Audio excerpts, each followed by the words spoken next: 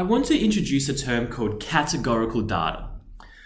A categorical variable describes a particular quality or characteristic.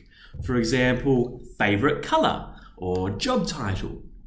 The data, the answers to the question, are divided into categories, and the information collected is called categorical data. For example, if you're doing a survey and ask the question, what is your favorite color?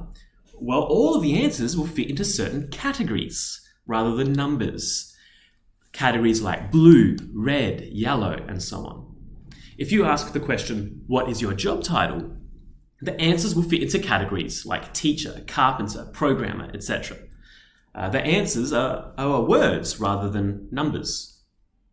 As an example, here students are surveyed about their favorite meal. The results are on the right. Is this categorical data?